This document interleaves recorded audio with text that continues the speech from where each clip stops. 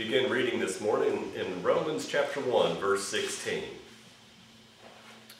In Romans chapter 1, verse 16, we read, "For I am not ashamed of the gospel of Christ, for it is the power of God unto salvation to everyone that believeth, to the Jew first and also to the Greek. For therein, in the gospel, is the righteousness of God revealed from faith to faith, as it is written, the just shall live by faith. For the wrath of God is revealed from heaven against all ungodliness and unrighteousness of men who hold the truth in unrighteousness." We see here in these three verses that the need for the gospel is to make us righteous. The gospel is available to anyone of any creed, anyone of any ethnic background, anyone from of any different culture. The gospel is the power of God to salvation to everyone that believes, to the Jew or to the Greek today. For in the gospel the righteousness of God is revealed, but the wrath of God, in contrast, will be revealed to anyone who is ungodly or unrighteous, who holds the truth, has the truth, and still has it in unrighteousness. In other words, they have the availability to the gospel. Maybe they've heard it often, maybe they've heard it a few times, but then instead of trusting the gospel for their salvation, maybe they decide, well, I'm just going to take my chances and try to face God on my own without trusting Christ died for my sins. But the Bible's clear in the first 3 chapters of Romans that there are consequences to die without faith in what Christ did on the cross as the only payment for our sins. And so in chapter 3 of the book of Romans, in verse 10, we read, "As it is written, there is none righteous, no, not one." So why do we need to trust the gospel? Because in the gospel, it's the power of God unto salvation, because the righteousness of God is revealed to us in the gospel. And we need that because there's none of us that are righteous, no, not one. If you drop down to verse 21, the passage says, "But now," talking about beginning with the ministry of the Apostle Paul, "but now the righteousness of God without the law is manifested, being witnessed by the law and the prophets." We need the righteousness of God. The law could only bring condemnation to us. The law was given to the Jews back with Moses, and it demonstrated to the world that all are sinners and needed to trust God. Now today, the law still is available. We can read it. God has published His Word. The law program is recorded in the Old Testament. We still have the 10 Commandments. We're all familiar with it. The law, according to verse 19, "But now we know whatsoever things the law saith, that saith to them who are under the law." Why? Why was the law given? "That every mouth may be stopped, and all the world may become guilty before God. Therefore, by the deeds of the law," verse 20, "there shall no flesh be justified in His sight, for by the law is the knowledge of sin." So God gave the law as His perfect standard of righteousness that all men will be measured by. Men, women, and children will be judged according to God's perfect standard of holiness or righteousness, to always do that which is right. We can't live up to that standard, so God intervened and sent His Son to go to the cross, to be our Redeemer, to pay the ransom for our sins. And we've been talking about this truth about the doctrines of salvation. The book of Romans was given, it begins by Paul explaining to the Romans that he wrote the letter or epistle to the Roman churches to establish them in the doctrines of faith. So the first thing Paul begins in establishing these believers is to explain the truths of salvation, specifically justification by grace through faith alone. It's so important for new believers who've trusted that Christ died for their sins to understand why they're saved.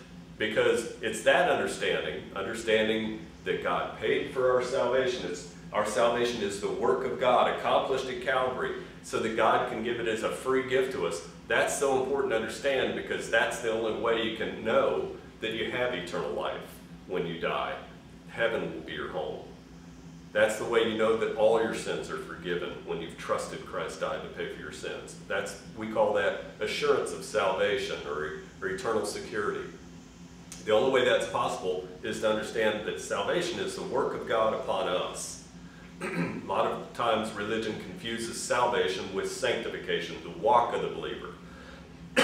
We'll look at a passage in Titus this morning that demonstrates that salvation is what God does for us, and the walk of the believer is what God has in mind, that we would have a desire to do good works out of thanksgiving and gratitude, motivated by grace.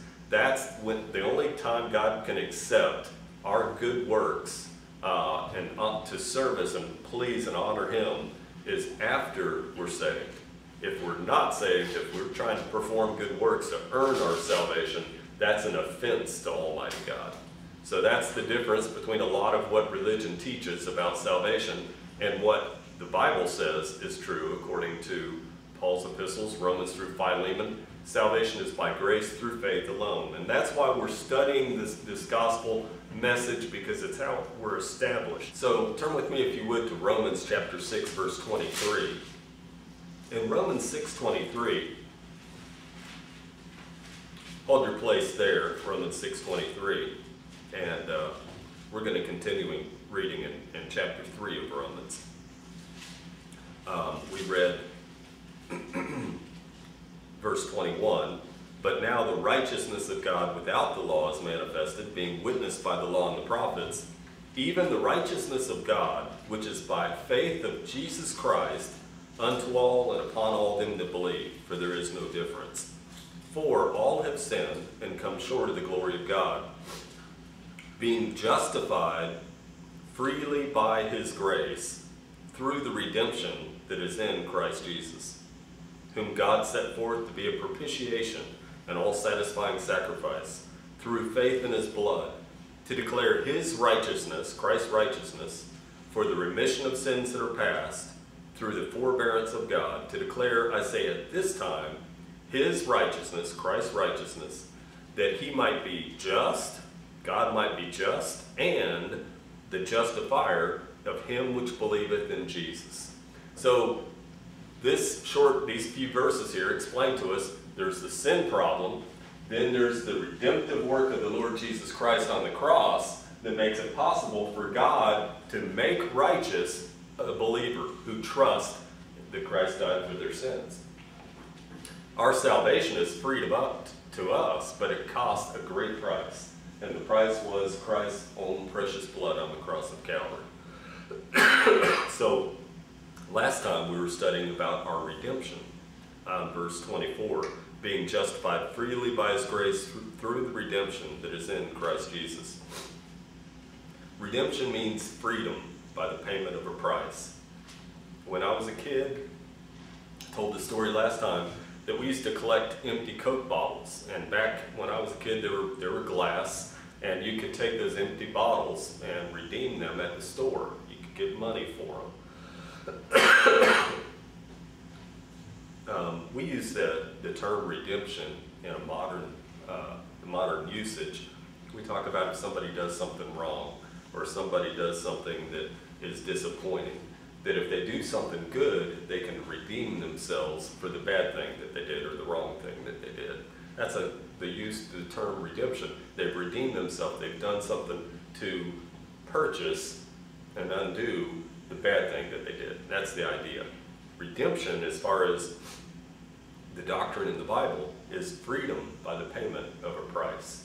So redemption, the Bible mentions the word, but if you don't connect, when you read the word redemption, the price that Christ had to pay to purchase or redeem us from our sins, then the doctrine doesn't have any meaning. When you understand that, you begin to be established in the truth and understanding that the reason that you're saved when you trust Christ died for your sins is that you understand that God accomplished a work on the cross to save you. And the reason why you're saved is it wasn't something you did, but it was something God did on your behalf for you.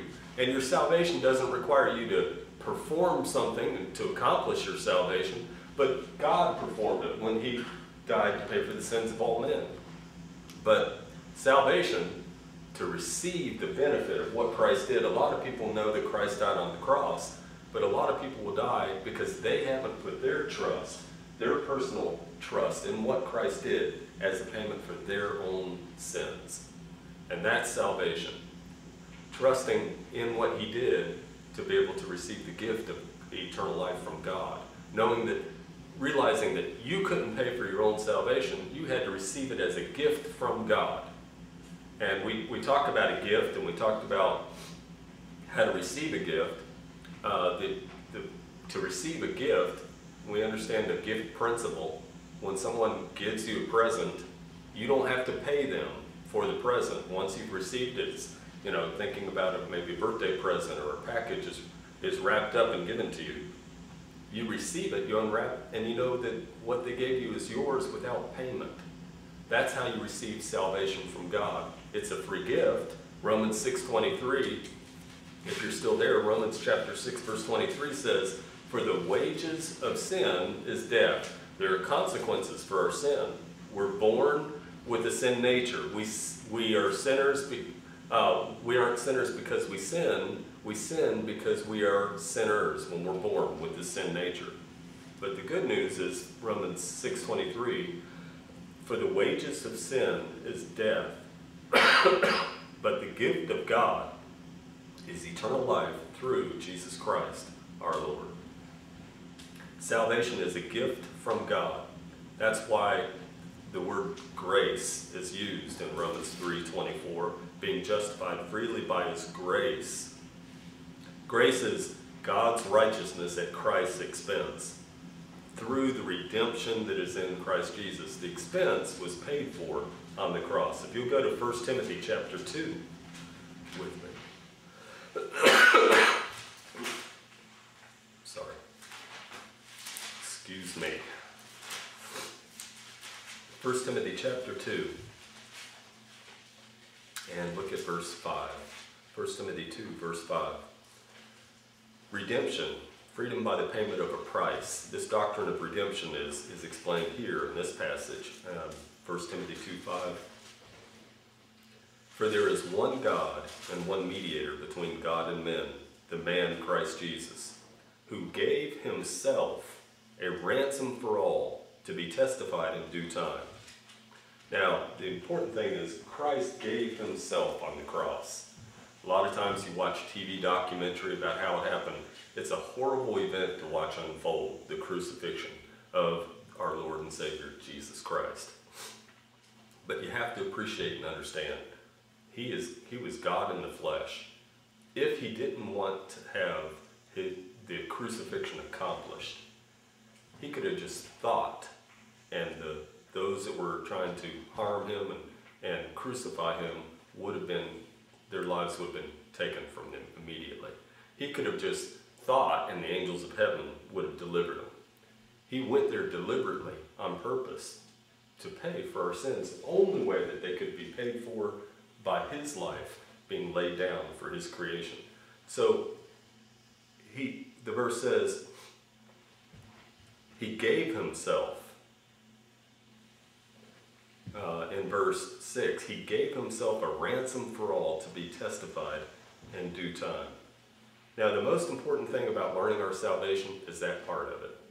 That salvation isn't free. It costs God everything. It's only freely given to us by God's grace, because there was no way else to give us salvation. It couldn't be earned, purchased. No good works we could do could be rewarded with salvation. We had to simply receive it as a free gift from God. Go with me to Ephesians chapter 1, verse 7. Ephesians 1:7.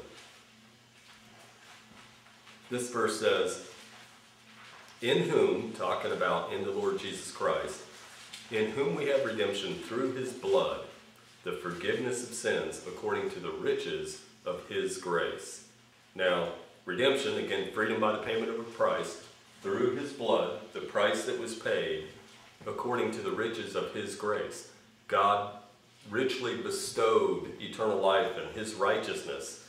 The hope that we have for a resurrection body is something God desired to give to us. He gave life, if you think about it, to Adam and Eve as our great-great-grandparents, so that we might all have life. That was given to us freely. But God knew when he created Adam and Eve that they would make a bad choice, and that the sin nature they would receive the wages of their sin. Death would come upon all men, and that all would be born with a sin nature and need a Savior. God, before God created, he understood he would also have to die for his creation. That was part of God's plan. God's plan wasn't that any get sick or die, but God's plan was to offer redemption if man used his free will to make bad choices, which we all have. Galatians chapter 4. Go with me to Galatians 4. Talking about redemption, the meaning of that doctrine that's attached to our salvation, the redemptive work of Christ. Galatians chapter 4 now, verse 4. But when the when the fullness of time was come, God sent forth his Son, made of a woman, made under the law, to redeem them that were under the law, that we might receive the adoption of sons. See the terminology, you can't miss it. How do you receive a gift? You just accept it. A gift is received. It's not wages paid to you. Again, verse 5. To redeem them that were under the law, that we might receive the adoption of sons. And because you're sons, God has sent forth the Spirit of his Son into your hearts, crying, Abba, Father. Wherefore thou art no more a servant, but a son. And if a son, an heir of God through Christ. In trusting the gospel, God the Holy Spirit places you in Christ. He takes your spiritual nature, identifies it with Christ's spiritual nature, and therefore Christ's righteousness is imputed to you. It's applied to your account. It's a spiritual process. You don't feel it when you trust the gospel. You don't feel the Holy Spirit identifying you together with Christ. But it's how it is that God could call you a son here in this passage. Because the Lord Jesus Christ is the Son of God, who because of his perfect righteousness, because he came as our Redeemer and he was raised from the dead, the resurrection is proof that all of our sins were paid for. God could not have raised when he put the sins of the world upon his Son. 2 Corinthians 5:21 says, for he hath made him to be sin who knew no sin, that we might be made the righteousness of God in him. He being righteous, he didn't know any sin until he was made sin on the cross. But once our sins were put upon him, for him to be raised again meant all of our sins had to have been paid in full. It's the receipt, if you will, or proof that our salvation our redemption has been accomplished, that the ransom was accepted by God Almighty. Isaiah 53 says, it pleased the Lord God Almighty to bruise him, his Son, on the cross, to make him our sin for us. It pleased him. It satisfied his righteousness. Like we said that term in Romans 3, propitiation, all-satisfying sacrifice. It satisfied God. It pleased him. And so he was able to raise him from the dead. His resurrection that was witnessed in 1 Corinthians 15 by 500 people 500 of the Lord's disciples or followers saw him in resurrection at one time. He was here 40 days visiting his disciples on several occasions, eating with them to demonstrate his resurrection life. And that is the proof of our salvation. Look at Titus chapter 2. Titus chapter 2, that's at the end of Paul's epistles. Before Hebrews, the book of Titus is after Timothy and Thessalonians. Titus 2, verse 11. For the grace of God, again, God's righteousness at Christ's expense, for the grace of God that bringeth salvation hath appeared to all men, but it teaches us something. That's why we learn about it. Teaching us that denying ungodliness and worldly lusts, we should live, not that we always will without failure, but that we should live soberly. That means not being carried away in drunkenness of our emotions. We should be sober, thinking people. Righteously, trying to do what's right. And godly, having God in our thinking. Ungodliness is not having God in your thinking. Godliness is letting this book fill your mind and renew your mind and influence you. Godly in this present evil world, in this present world. Lifetime in our flesh and our bodies after we're saved. Verse 13. We have a hope looking for that blessed hope and the glorious appearing of the great God and our Savior, Jesus Christ. We put it on the chart here, the rapture that precedes that time of wrath and judgment Vance was talking about in Sunday school this morning. We're looking for that blessed hope in the glorious appearing of the great God and our Savior, Jesus Christ. Notice verse 14, who gave himself for us that he might redeem us from all iniquity. How much iniquity? All iniquity. And purify unto himself a peculiar people, zealous of good works. So redemption has to do with our sins being forgiven, because all of our sins were paid for through the redemptive work of Christ. How many times is Christ going to go to the cross to pay for our sins? He went once. It's not going to happen again. The next time the Lord Jesus Christ comes, according to the book of Revelation, he's going to have a sword going out of his mouth. It's going to be a time of judgment upon the world. They're not going to be able to touch or harm him. Again, when he went to the cross here, it was deliberately. He didn't fight. He didn't struggle. He allowed them to crucify him because he went there on purpose. The verse in Timothy says that Christ came into the world for a purpose. He came into the world to save sinners. And so he accomplished that. Next time he comes back, he's going to be coming back as the judge and the king. Go with me to Galatians chapter 3 now. Galatians 3. We're skipping through a lot of verses here. Galatians 3, verse 13. Christ hath redeemed us from the curse of the law, being made a curse for us. For it is written, cursed is every one that hangeth on a tree. A lot of ways the scriptures explain this doctrine of redemption is important, because it's an understanding. Salvation wasn't something you could earn. It's something that God had to purchase for you. And the only way the creator of all things could redeem you and purchase you from your sins was to lay down his life on the cross. That's how much he loves you. That's why Romans 5:8 says, God commendeth his love toward us, and that while we're yet sinners, Christ died for us. The gospel message in 1 Corinthians chapter 15, verse 3 and 4, 1 Corinthians 15, verse 3 and 4 says, for I delivered unto you, first of all, that which I also received, how that Christ died for our sins according to the scriptures, and that he was buried, and that he rose again the third day according to the scriptures. Again, a lot of religions, they teach that Christ went to the cross and was crucified and that he rose again.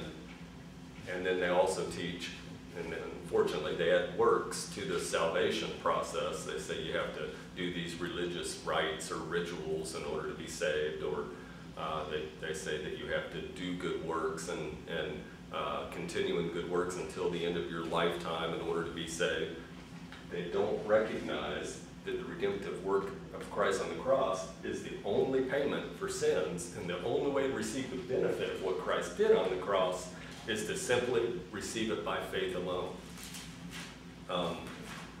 Ephesians, I'm going to go to Ephesians chapter 2 and verse 8 and 9. Now, for most of you, I know that you're saved, and I have no question about your salvation. But again, this is information to establish us in the doctrines of faith. So I'm going over these things. Bear with me. Verse 8. For by grace are ye saved, through faith, and that not of yourselves. It is the gift of God, not of works, lest any man should boast. There's no verse any clearer to that, than that verse about salvation is a gift from God. It's not of works. You can't work to receive a gift. When you pay somebody for a gift, it's not a gift anymore. It's something you purchased. Now look at verse 13 of chapter 1. Chapter 1 of Ephesians, verse 13. Talking about how you receive that gift. In whom ye also trusted. After that you heard the word of truth, the gospel of your salvation. Christ died for your sins.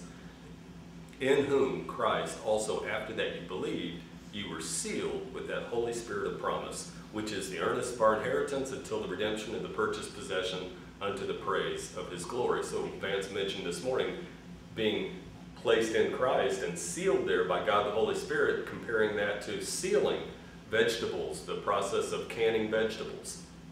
The seal is what keeps you in Christ. The seal is God the Holy Spirit. Nothing can separate you from the love of God, Romans chapter 8, because God the Holy Spirit is what put you in Christ and seals us there. The reason why you know you're eternally secure in Christ is because nothing can take you out of Christ. And the only thing that any condemnation, somebody could say, yet you're a sinner, and the one that you're sealed into paid for all of your sins. In Christ, you have his perfect righteousness. So it's not a matter of you maintaining good works to keep salvation, because you never did a good work to get saved.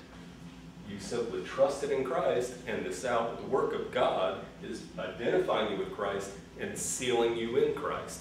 That's salvation. Go with me to Romans 3:24.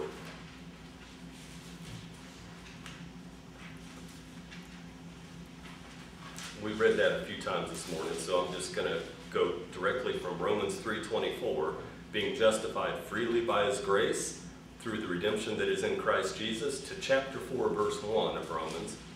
What shall we say then? That Abraham our father as pertaining to the flesh hath found. For if Abraham were justified by works, he hath whereof to glory, but not before God. For what saith the Scripture? Abraham believed God, and it was counted unto him for righteousness. Now to him that worketh is the reward not reckoned of grace, but of debt. Again, contrasting works and reward with grace and getting a free gift. Works and reward is a debt that your employer owes to you. He contrasts that. Not to him that worketh is the reward not reckoned of grace, but of debt. But to him that worketh not, but believeth on him that justifieth the ungodly, his faith is counted for righteousness. Even as David also describeth the blessedness of the man unto whom God imputeth righteousness without works. Notice verse 7, saying, blessed are they whose iniquities are forgiven and whose sins are covered. Now, to have God's righteousness given to you means that your sins are forgiven. Understanding redemption, that again, your salvation was purchased by the Lord Jesus Christ on the cross. He paid for all of your sins at one point. When he died on the cross, all your sins were in the future. When you trust Christ died for your sins, you're placed in him. All your sins are paid for. You have his perfect righteousness. That means all your sins are forgiven. So, understanding redemption is to understand forgiveness of sins. That's, again, assurance of salvation, eternal security. We're going to close with a few verses. Ephesians chapter 1, verse 7. We looked at this earlier. Notice, again, redemption and the forgiveness of sins in one verse. In whom we have redemption through his blood, the forgiveness of sins. We have the forgiveness of sins. It's not something we have to pray for every day to stay current or keep. It's something that we have because of our redemption. That the way we receive our redemption, the gift of God, is by trusting Christ died for our sins. It happens the moment we get saved. So once you're saved, you're redeemed, you have the forgiveness of sins. Look at Colossians chapter 1, verse 14. You see, these doctrines all tie together, and that's why we're established in these doctrines on a layer. Paul lays layer upon layer upon layer. This doctrine, redemption, ties with the understanding of the forgiveness of sins. Colossians chapter 1, verse 14 says that it's much like Ephesians 1:7 did. In whom, Christ, we have redemption through his blood, even the forgiveness of sins. Look at Colossians 2:13 now, the next chapter of Colossians. And you being dead in your sins, and the uncircumcision of his flesh, and the uncircumcision of your flesh, hath he quickened together with him, having forgiven you all trespasses. You can only be forgiven all trespasses once. You don't have to keep repenting of your sins to be forgiven. The moment you trust Christ died for your sins, you are forgiven all trespasses. So now that your sins are paid for and you're forgiven by the redemptive work of the Lord Jesus Christ, God's free to give you his perfect right.